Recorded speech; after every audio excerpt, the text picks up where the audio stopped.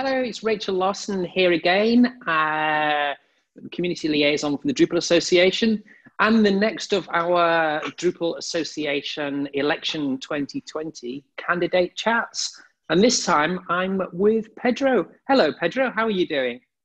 Hi, Rachel. I'm all right. How are you? That's good. Yeah, really good. It's a nice day. Can't complain. It's a Friday. What can we complain about? Yeah. We'll see whether this video probably won't get published till Monday though, so we'll see. Well, it's only 3 days from now. Just yeah, give me a chance to edit it, eh?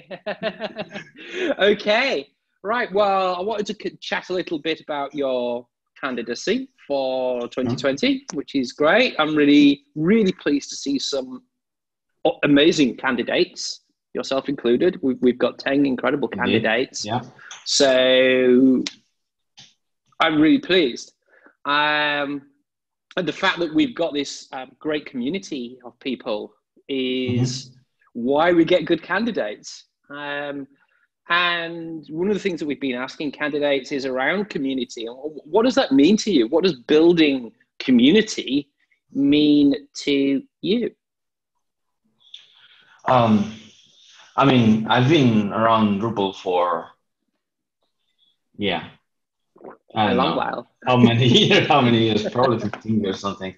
And Drupal doesn't make sense to me without the community. It's like such a fundamental part. Like there are other technologies that are built, like maybe you work, I don't want to drop names, maybe you work with some technologies, you're not part of any community. And being part of open source community where everything is shared, like you can even see like companies sharing strategies publicly or with each other through the Drupal community, which will probably, I mean, if you look at it like from an external perspective, it's like, what are you doing, right? It's not a good thing to do. Or even like developers sharing, like they're all they do. Like I used to have a blog in the Spanish community, was like very popular at the time, and I shared everything I did, and it was like very reassuring. And I think that's part of the process of building everything, like this trust that is between all the parties on the community. Like I trust other companies to actually help me. I trust other people to actually help me. I go to events, and then maybe I go to event in a country I've never been to, and I still build community there. And I've been in so many Drupal events that in so many countries, and you always find someone that, hey, I used to work on that, or this module I also use, and maybe you were the one that helped me that time, or it could go either way. So that's a very nice group to belong to. And even if there's like discrepancies and I'm like, sorry, that's my cat blocking the camera. Your new cat, yeah. She's here and she's biting me. Don't bite me. And that was distracting. So that's the great thing. You can, even if there are discrepancies, there's always some common ground to come to. Most of the time. Oh, that's great. It was really interesting when I was in Lagos at a conference, and there was a guy, Stephen Wally, that was there on stage from Microsoft. You know, this amazing person from Microsoft. What was the example of good community he was talking about? Drupal. So it was really good. And it was good for people outside of the community to hear that message. And I wonder how you see advocating for Drupal. What does that mean to you? You know,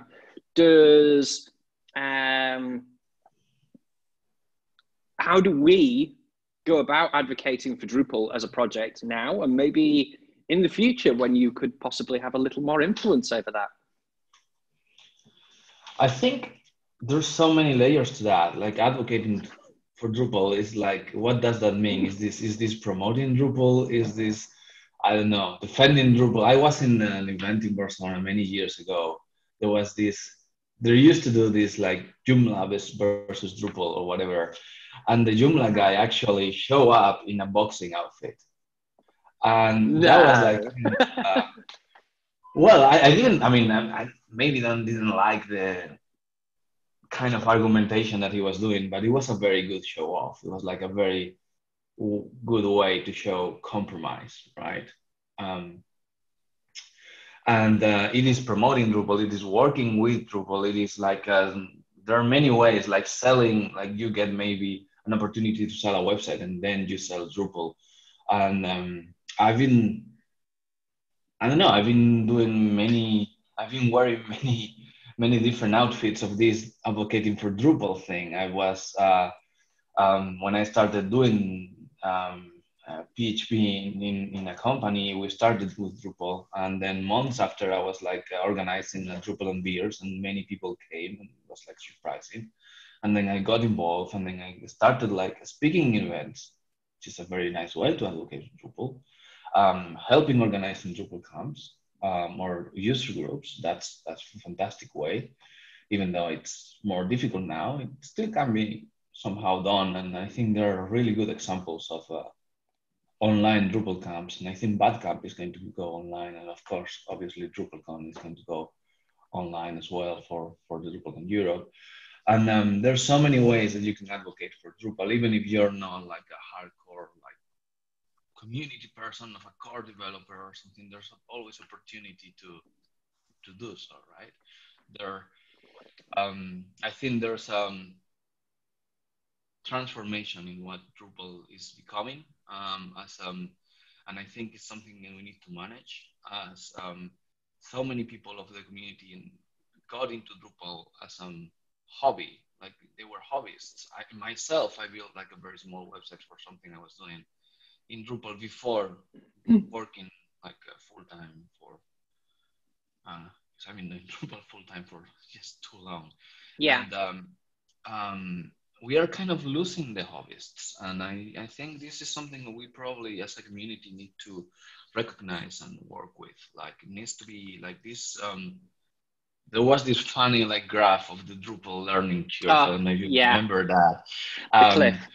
And that was the cliff, and the cliff was in Drupal 7. I mean, and we look back in Drupal 7, it was like, well, Drupal 7 was so much of like a smaller beast to like tame, you know. But I think we're gaining in the other side. We're gaining like other PHP communities to actually recognize us as a first-class citizen. So that's also good. But I think advocating is also caring about Drupal. And care and take responsibility in whatever role you're taking. If you're helping the UCQs, maybe if you're just a user, that's okay. I think there was a time where being just a user and not contribute back, it was like kind of like frowned upon. And I think that we should lose that. I mean, people don't get engaged because they are obligated to. They get engaged because they care and they have it in them, or they do have time. Because life changes, and maybe a lot of people that we've grown old with Drupal, and then a lot of people are having kids and having like other responsibilities. They can't contribute in the same way, and some people are taking it to the core, and there's some burnout in the community, and that's something that you need to recognize as a community member. You can get burned out, and we need to find mechanisms to bring that back and bring the spirit of contribution and try to be kind to each other. And that's sometimes all it takes, isn't it? Very much so, yeah. Bearing in mind that all of the things, especially at the moment, people have lots going on. And when we are working with each other, collaborating together, just being kind it's a very powerful thing. Mm-hmm. Yeah. It's an incredible thing we can all do just to help each other, just that tiny bit, and make a difference. Yeah. Definitely. So moving on, because I'm trying to keep these not too long. One of the things that I do remember from your past is actually you were a Drupal Association board member in its very early days. So I think it was the second elections. I think maybe. Yeah, First maybe elections. so. Mm-hmm. Goodness me, yeah, it could be. He was either first, second, something like that. Yeah, and I was just wondering if you could tell us. So you've been Drupal Association board member once, so you will have got some experience from that on boards and board experience. Have you managed to pick any similar experience up anywhere else in the meantime? Oh, it helped me so much, like understanding how boards mean. Because when I was electing in 2012, I did not know. I absolutely did not know how boards work. And Donna and Steve Parkes were elected before me.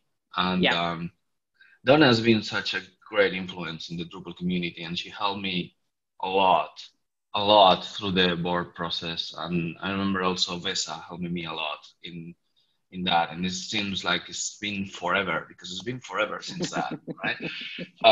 But I do have that experience, and I've translated that experience in my life. And I act as an advisor to a small company in Spain. It's called Imbra, and we treat the board, and my experience in the board for the Drupal Association has helped me to that as well. And it's also helped me to, since then, I made a kind of a transformation in my career. It was something, can't remember when,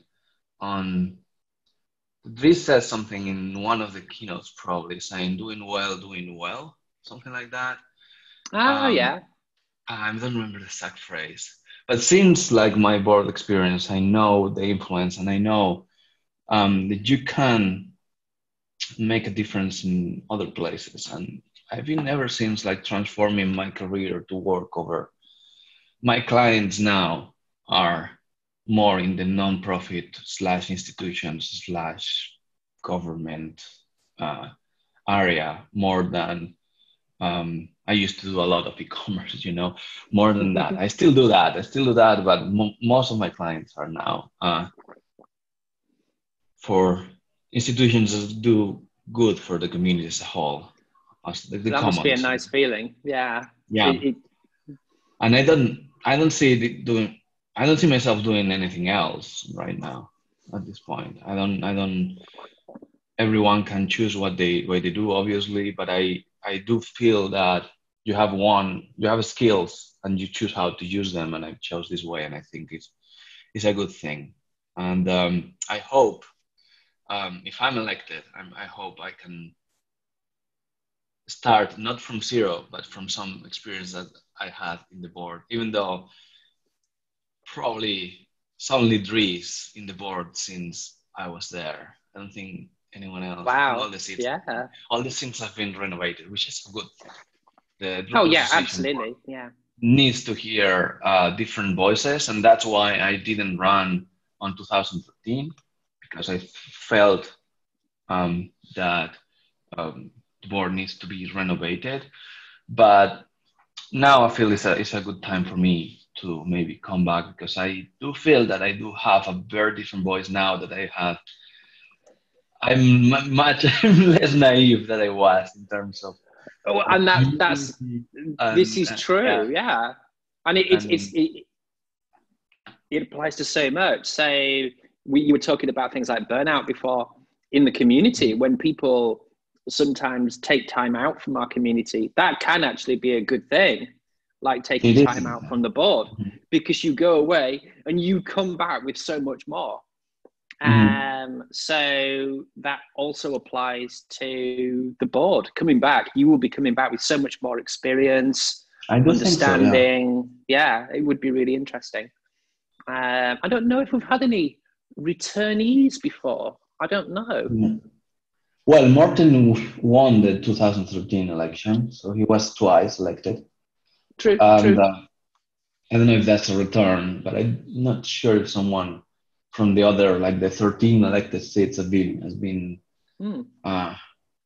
elected twice. Well, I know some people get elected twice. Yeah, some seats are continued, and that's the way it should be, because one of the things that I proposed in my term that wasn't carried in my term, but was carried over, was these 2-year staggered terms for board members. And I think I haven't seen it, but one of the feelings I had is that hadn't been, because Donna was elected as community seat, but then she was ratified from the board as a permanent, well, not a permanent, but one of the regulars. As a different class, Yeah, hadn't Donna been there for my term, it would have been like so much difficult. So I thought there should be someone that kind of onboards the board member, because it's difficult. It's a difficult experience. Well, yeah. I mean, whoever is elected this time will be very lucky, because they will have Leslie Glynn to help them in, because she would have been there a year by then. So it works out really well. It was a good proposal. I think it was absolutely the right thing to do. So I didn't know that was you, actually. Well, I proposed it, and it was kind of like not considered or put in the back burner, but it was approved later on. Yeah. So I'm not sure who.